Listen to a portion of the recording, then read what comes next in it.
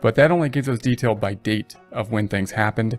And we need more detail than that. That's what we use the job sheets for. The job sheets will give us detail by job. So it's going to break up this number by job for both work in process and finished goods, depending on if the job is open or closed, completed or not completed.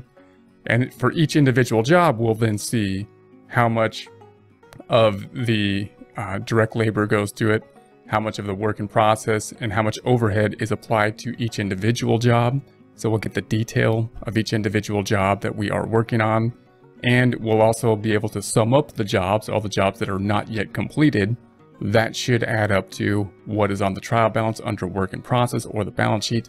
And all the jobs that have been completed but have not yet been shipped, haven't gone out to the customers yet, should be, if we sum up all those jobs, the number that's on the balance sheet for finished inventory that is not yet gone out, has not been transferred yet to cost of goods sold. The content of any individual job cost sheet is usually going to tell us who the customer is. We're going to have the very important information of the job number. That's how we're going to track the jobs typically.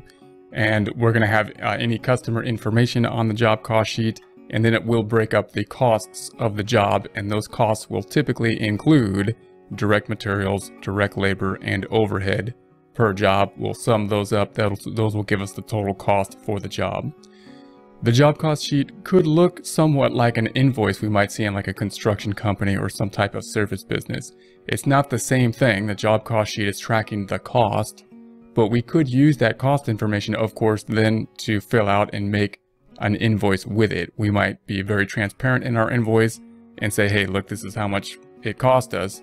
And we have a markup. That's going to be typical for a construction type of company or possibly many customized projects, where we actually say, hey, here's how much the materials cost, here's how much the overhead is, here's how much the labor cost, and here's how much our markup is. This is basically our profit margin.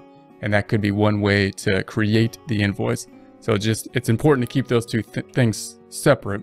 The job sheets are not the same as an invoice, but the invoice may look similar because we may base our invoice in part on the items on the job sheet.